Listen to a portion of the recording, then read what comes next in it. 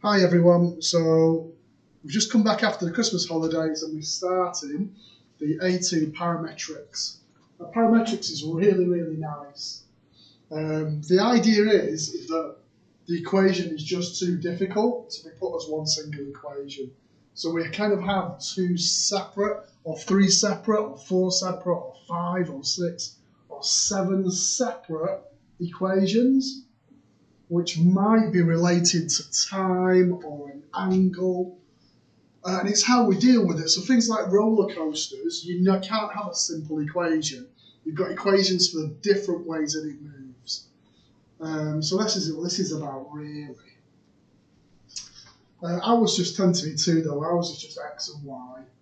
So here we go. So it talks about t for time, t is a parameter, theta if it's, trig. Right, so it talks about the Cartesian equation. Now, you've always worked with Cartesian equations. You're like y equals x squared is a Cartesian equation. You plot it on a set of axes, x and y. So it's there, that's what Cartesian is. That's all it means. So it says, generally, rearrange one of the equations to get rid of the parameter, the t or the theta. So we're going to get rid of t or theta. That's what we're doing. Now then it says, if it involves trig, use trig identities to eliminate it. So a lot of the time we'll just use sine squared theta plus cos squared theta is 1. Because that's where the circle comes from. But sometimes you have to use a different one. So let's have a look at this one then. So I've got two equations, x equals 2t and y equals t squared. And I want the Cartesian equation. So I've got x equals 2t, and I've got y equals t squared. Oops.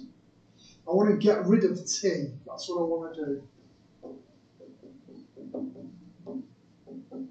Now the easiest one to rearrange is the x.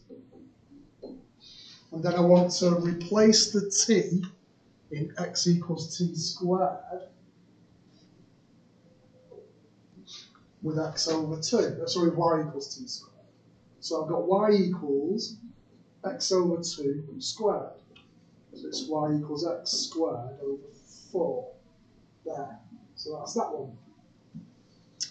So then it says, state the domain and the range of f of x.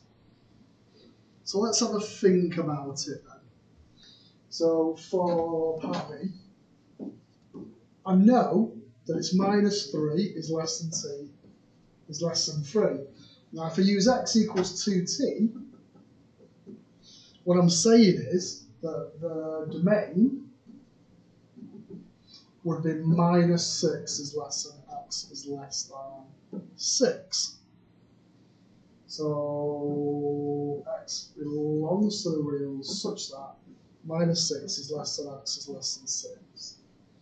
In terms of the range, if I put in the minus 6 to plus 6, it's x squared over 4. Now x squared over 4 is a shallow graph. I'm looking between minus 6 and 6. So I want the y values between minus 6 and 6. So if you look, if you put 6 or minus 6 in, you've got 36 over 4, which is 9. So the actual, remember you would just want the y values with the range. So the y values are between 0 and 9. So the range would be the y belongs to the reals. Really we should use f of x, but there you go. It's 0 is less than y. Now it's actually less than or equal to because it involves that one. The 9 comes from the excluded bit, which has got the less thans on it. So that's a less than 9. Because that one came from, the less than 9 came from the original. Whereas the 0 is like it's kind of included within it. Sketch the curve. Oh, I've done that there. Looks like that's part C. There you go. Something extra we used to do is from here. Say for instance, had it going from minus 3 all the way through to 3. So that'd be your t values. And what you do is you can plot your x and y values. So you can say, all right, so x is 2t, so that's -6. Y is t squared, so that'd be 9. And you've got a coordinate there, which you could like plot if you wanted to. That's kind of like another way of looking at it. Your calculator does actually graph parametrics, you just change the type of it. Right, so look at this next question then. So it says the curve has a parametrics, we've got x and y. Find the Cartesian. Right, so I've got x is log t plus 3. I want to get rid of t, that's what I want to do. So to make t the subject of this one, I need to take e. So I've got e to the x is t plus 3, e to the x minus 3 is t. So I'm going to replace the t on the bottom, a different colour so it stands out. I'm going to e to the x minus 3. Now I've got plus 5. So all I've done is I've just replaced the e to the x minus 3 with t. And that's all you're doing, it's dead straightforward.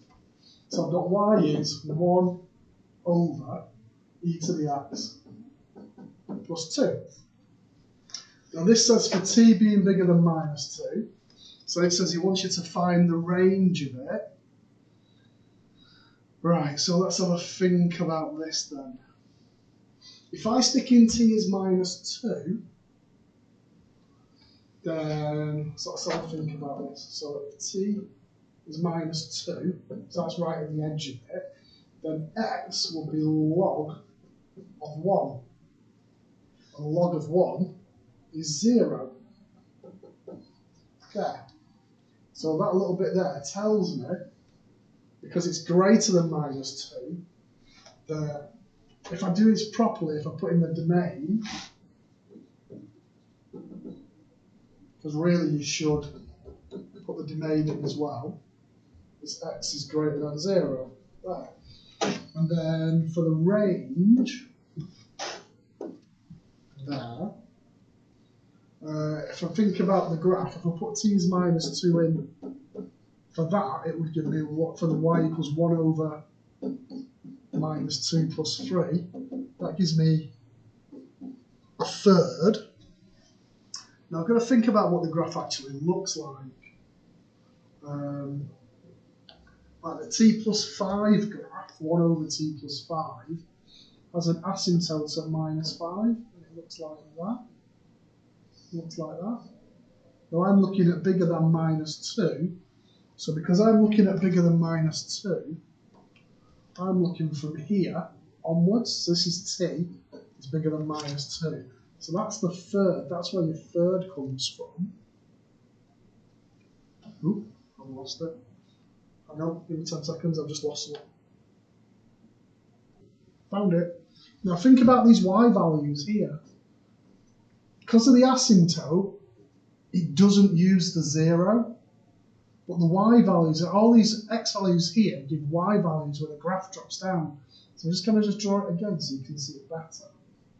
It kind of drops down to 0. And there's my -2